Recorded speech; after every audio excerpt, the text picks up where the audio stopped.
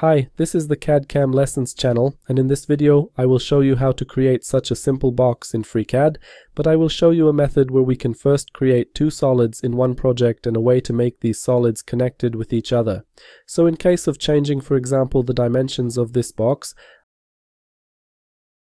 I will change here the length of this side. Okay, this solid changed as well as this solid. These are two separate solids, but these solids are connected with each other. And when it comes to FreeCAD, if you don't know yet, FreeCAD is a fully free program for 3D modeling. In this program, we can create 3D models, among others for 3D printing, but we can also design 3D models, and based on these 3D models we can create technical drawings, based on which we can, for example, make this part in a workshop. And FreeCAD is completely free, and we can use FreeCAD both for hobby, at home, in the workshop, but we can also use FreeCAD commercially, and we can create projects on which we will earn money. If you'd like to support the channel, you can do it by getting one of my FreeCAD mini courses.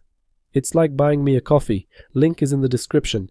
And now I will go to FreeCAD and show you how to make such a simple model, and I will show you how to create another part in the project and how to make the next part in the project connected with the previous part. I will start a new project. I will start the project as parametric part, and here we will create a sketch on the XY plane. Of course, we will create here a rectangle with dimensions 100 by 70 millimeters. Okay, and based on this rectangle, I will create a solid with height 30 millimeters. Now, based on this solid, we will create a box. I will use the thickness operation, so that we create a box with walls with thickness 3 millimeters. Okay, and we have such a box. And now, working in FreeCAD in the part design module, we work on elements of body type, and this element defines one single solid.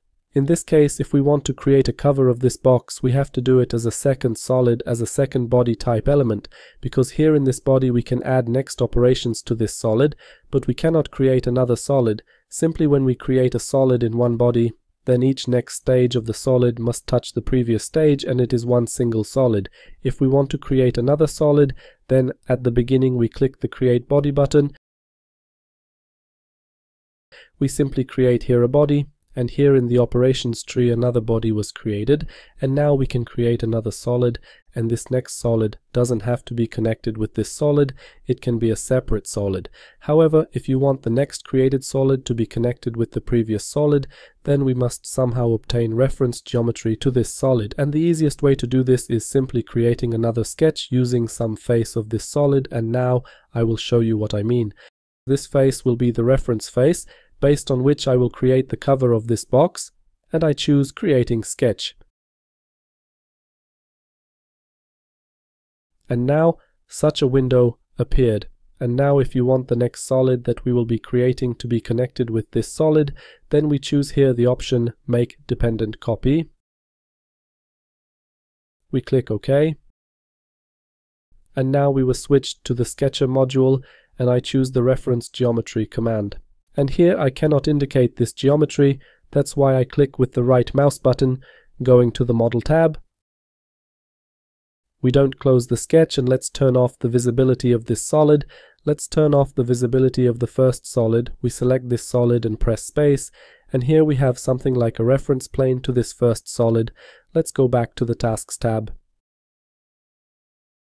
And now we choose the Create External Geometry command, and let's create reference geometry based on this edge and based on this edge. Now I choose Drawing Rectangle. Here we can choose Drawing Rectangle from 2 points, and let's draw a rectangle approximately in such a way. Okay, I click with the right mouse button to cancel the rectangle drawing command. And now, I select this point and press the D key to define the dimension between these points. Here I will enter the value 1 millimeter so that there is a gap between these two solids. Next I select this point. And here I also add dimension 1 millimeter. And we will do the same on this side. 1 millimeter, and in the second axis also 1 millimeter. I close the sketch and add extrusion. Here I choose the reversed option so that the extrusion is made downward, and as the length of extrusion I enter 3 mm and click OK. And so we have such a solid, and now we will create the second part of this cover, and we will also use reference geometry to this solid. Let's create a sketch on this face. We select this face, we choose Creating Sketch. Next we choose the Create External Geometry command, and we create reference geometry so that we have the corners of this geometry, and we choose Drawing Rectangle. And we draw a rectangle in such a way. We close the sketch and add extrusion, for example, for 3 mm, and click OK. Now I will turn off the visibility of this plane, and we have created such a part. Now I will turn on the visibility of this solid and change the position of this cover. I will move it in the Z-axis, for example, by 15 mm. And in such a way we created such a box with cover, and these solids are connected with each other. If now I go to editing the sketch based on which this box was created, then the changes will also be applied in the cover.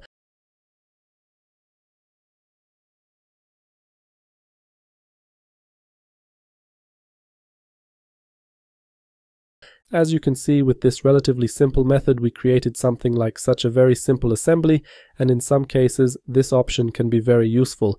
And we will finish here. Thanks for watching, and please subscribe to this channel.